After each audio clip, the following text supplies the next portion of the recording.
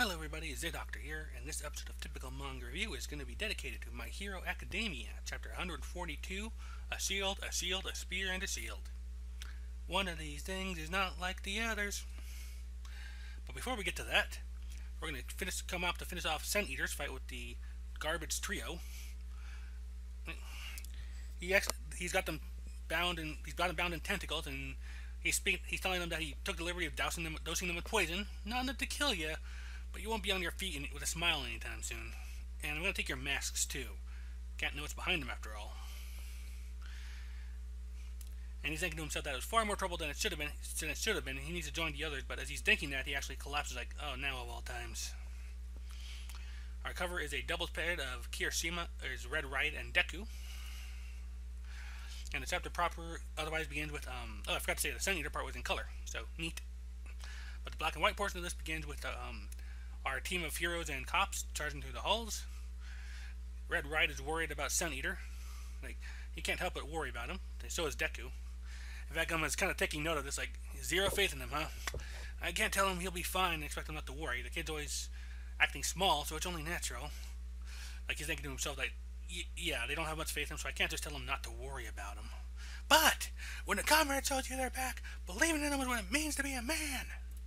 And that's what gets Red Right fired right up. He only does just fine. He's our senpai. Wait, now it just looks like you're a guy who's easily swayed, says Deku. I'm still worried, but there's nothing for it. We gotta believe in him. We can't waste a single second of the time Sun Eater's given us to work with. Yeah. Meanwhile, Locke and Loeb's like, damn, those are some annoyingly intense kids. Night Eye wants to get the stairs back up, but something's wrong. Yursa is noticing that the villain who's warping the basement hasn't shown any signs of movement. Like, nothing's going on Forest Temple like it had before.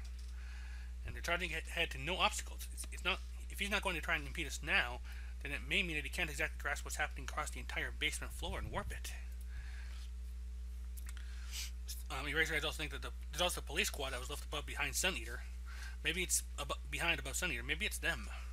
His attention is probably focused in that direction. So the range he's aware of is limited, Locke and Loeb asks. Ultimately, that's just my guess. He entered the underground is manipulating it. If he hasn't become it, If he's just moving through the walls all the while watching, listening, when he changes things or hinder our progress, there's a real possibility his real body is somewhere nearby. And then his body may peek out, his eyes and ears probing. And we actually do see that Eraser is correct, because he's looking down at where Sun Eater collapsed and where the other three are tied up. To think they couldn't even stop one person, even if they're just trash. Those three had considerable abilities. That's right, we've got him. Meanwhile, back upstairs, we see Bubble Girl and her group tying up a bunch of the regular Yakuza. I can't believe they all came out together and tried to stop us. Even if you just stay quiet, I'm not sure if you're all sane. Oh, we're sane. Everyone that you're capturing right now is perfectly sane. It's that if we all stayed quiet, Overhaul would have had our heads. Oh, you mean Chisaki. Ah, I see. That's the name he's been using ever since the previous couple collapsed and he took control.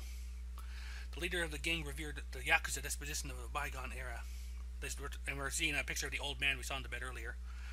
He searched and searched for a path that would allow a gangster to live life in this day and age. Unlike villains, the Hasakai have to be chivalrous. They rankled at being designated a villain group.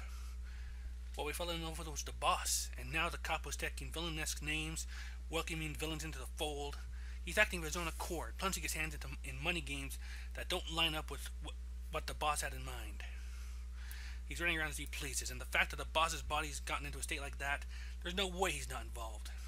And the other guy's like, well, hold on there. But Bubble Girl's taking note of the attitude here. Like, hate him as you may, you don't think he'll get captured? That's right. Listen up, if anybody could be called insane, it's the people who never think about what comes next. And those people, they're strong. And just as they're saying all that, we come back to the basement where the Mimic guy is actually attacking Eraserhead through the walls. And Eraserhead realized that just as I thought, he really doesn't want to see me. He's trying to send Eraser through a wall, but the guy's thinking if those three can do it, I'll just whittle them away carefully, one by one. But as that's happening, Fat Gum jumps in, grabs Eraserhead, and throws him gets him out of harm's way. And Fat Gum's thinking to himself, we play right into his hands, and the time Tamaki bottles will come to nothing, Eraser. You've got to erase him. Ray's trying to apologize, but Fat Gum's like, don't worry about it. And as he kind of recovers, he finds out that underneath him is Red Riot. Like, what are you, a baby chick? What are you doing? Well, I tried to take the hit, jumping the hit to take the hit for Sensei too, because if it was me, I wouldn't take any damage. Then I got sucked into you. Oh well, whatever. You best be bracing yourself. And so at this point, we see a guy come out, ready to just like throw some blows. Red Riot's easy to punch, so he goes into Unbreakable. Like, I don't care if he can smash me up. He attacks Fat Gum like Gatling's Fat Punch. Like, you know what I think? I think it's unbecoming to bring a gun or a blade to a fight. And you're smucking with a weapon in hand. That ain't a fight. People ought to kill each other using just the power they got in their bodies. Catch what I'm saying? And we see Red Riot took some shots too, and he's actually like bashed against a wall, cratered into it. It's like, he actually managed to do some damage despite Unbreakable. Like Fat Gum attacks, but he gets caught up in a barrier. The barrier? What the hell is this thing? And we see another guy come in, Fat Gum, and a boy who can harden his body. Just the two of them, I see. They both possess quirks, well suited to defense. You won't be getting what you want out of them, Rappa, ruffian that you are. And there's a little note here that Rappa means ruffian, so it might be his villain name. But Fat Gum is still standing. He's actually back up on his feet and ready to keep going. He's thinking himself to getting that level of hurt through all that fat of his. Talk about a bullet punch. Well suited to defense. You ain't done taking this punishment yet? So I guess it's enough you haven't been reduced to mincemeat yet, And Fat Gum thinks that these two weren't in the quirk records, so they must be from outside the organization. A flurry of punches like a hail of bullets, and that barrier. A couple like that's gonna be a pain in the ass to deal with. We are spear and shield, says the guy in the robe. They are shield and shield. Wait, you're telling me there's no fight to be had here? Damn. Although that boy over there would appear to be lacking as a shield. And indeed, like, he's kind of like feeling the pain right now. Like, he thinks like he was able to break me. I couldn't weather his blows. It hurts. And he's thinking to Baka, if you refuse to go down, it means you're stupidly strong. If he comes at me with another barrage, I won't be able to make it. Take it. And I'd come here thinking I got strong too. Damn it! I'm still. We see a little flashback of him as apparently as a younger kid with black hair. So apparently he died at some point. Started dyeing his hair. But Fat Gum calls out to him, don't let up Unbreakable mode. If your spirit also breaks, then you'll really lose. When you've got villains to clean up, it's always about how quick you make them give in. So you can't be losing the will to fight before them. Ah, they mean to defeat us. How thrilling for you, Rappa. So he does get it. Good little fatty. And Fat Gum's telling the Red Riot, we're going to punch these mooks to Kingdom Come and join back up to the rest. And that's where the chapter ends. And I have to admit, I am eager to see what Fat Gum can do in a fight. And like in a straight, even-up fight. And I wonder now if this is going to be hinting towards Kirishima Red Riot actually getting to like offense power too to go along with his defense. Because you know he's pretty tough as a defensive fighter because of hardening. But as soon as we learned that, he just got smacked down by these guys. So that means there's something else in play coming up here. And we might get, like I've seen a few posts wonder if we're going to be able to get a Eijiro Kirishima, the origin, like we have with Todoroki, Bakugo, and so on. Like a way to actually, like something that sort of gives us their backstory and kind of like shows like what drives them to be a hero.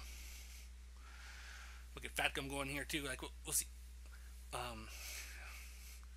So let's see what two rounds of defense can do against the defense and offense like these two have. I also hope we end up checking in with the girls at one point, like Uraraka and Juyu. Because we have not seen them for a little while, and just want to see what they get going.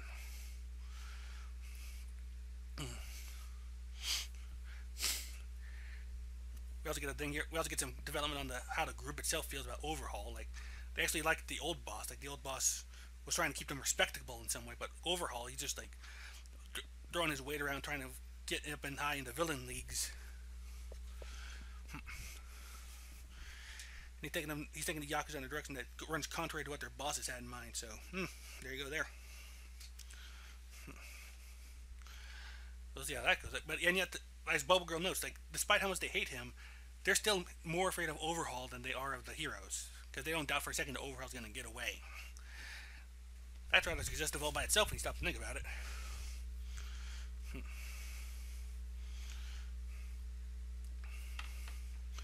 See here. looks like Eraserhead's going to be the big key to defeating the Mimic. It's because you're putting so much trouble into defeating him in that.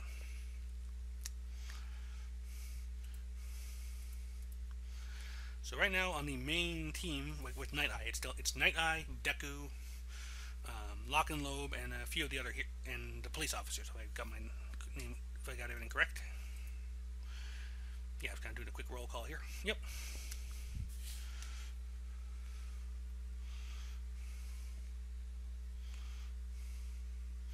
So I guess the next one's going to be actually now I wonder, is the next fight going to be either Eraserhead and Deku together, or Lock and Lobe and Deku together, or Lock and Lobe and Night Eye? I wonder what the next combo, or who's going to be by themselves here. But I like Fatcom a lot this chapter. I really do. Like, he wants to reassure them and make them feel good about leaving Sun Eater behind, or at least make them not worry about it. But he's also perfectly aware that Sun Eater is Sun Eater. Like, there's a reason I was calling him Wallflower before we knew his name. So he gives him a different reason instead. Like, he gives Kirishima like a different logic for not worrying about him at all. So, like, he knows how to work he knows how to work a crowd.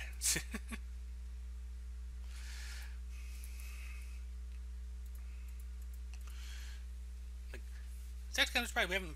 Like, I wonder if he could actually be a good teacher at UA now. Like, that would be a neat thing to see.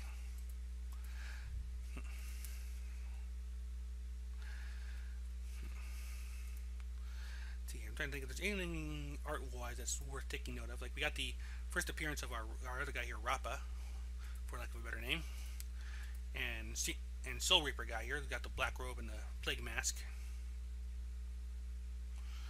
So, well, he just gets like a little, but it's the big guy who gets the appearances to get ready to punch down Fatgum.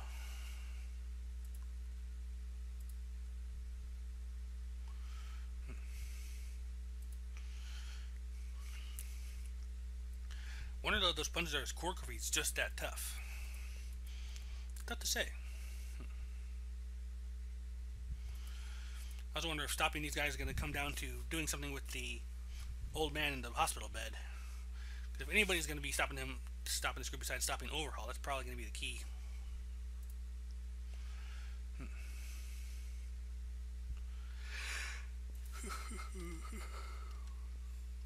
Excuse me. Like I said, well, that was all action chapters. There's not a lot to get into story-wise. We got some nice development with the Yakuza. That's a little bit there. But it looks like this next few chapters are going to be focusing a lot on Kirishima and seeing what drives him so much. We got a little bit of that when he fought the guy in the street, but nothing like we're getting here. So, we'll see how this goes. In the meantime, I'm going to go and call the review there. That has been the typical manga review. My Hero Academia, chapter 142. Couldn't see the number for a second. A shield, a spear, and a shield. Until next week, I'll see you later, and bye-bye.